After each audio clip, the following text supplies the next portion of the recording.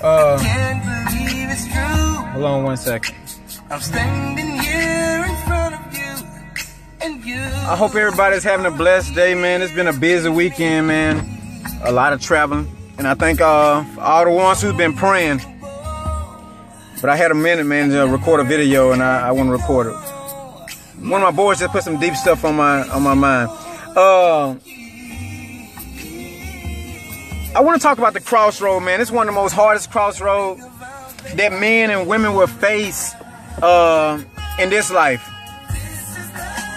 My homeboy called me and he asked me, how do you deal with the crossroad?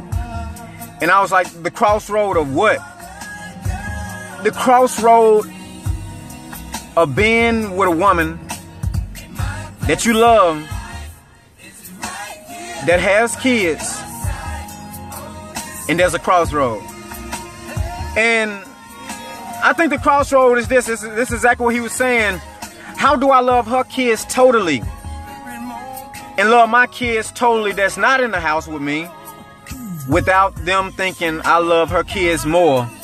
And it gives me this psychological stress as if I'm not doing enough as a man. I was like, whoa. I don't know.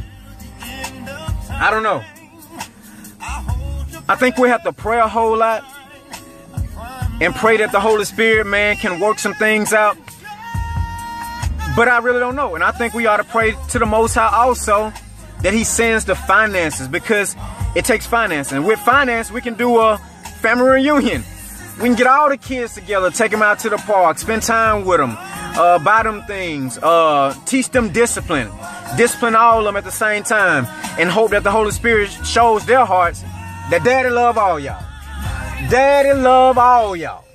I may be around you more, or I can't get around you enough, but Daddy love all y'all. Because if we worried about what the people gonna say, of course we'll be psychologically stressed. But we gotta talk about these real issues like this, because we deal with them from the church to the pulpit, to the hood. And I think sometimes we don't understand how much wisdom people in the streets can give us. The church needs the people, and the people need the church. I think we both need each other, man. Some of the wisest people are those who don't go into the church building. So that's what I want to talk about, the crossroad.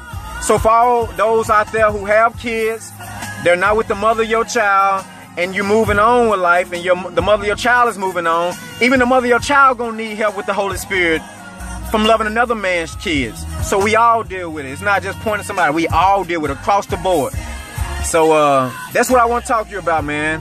Let's pray for each other. Anybody get this video, let's pray for each other, man. We all struggling, and we trying to figure this thing life out. We all trying to figure it out.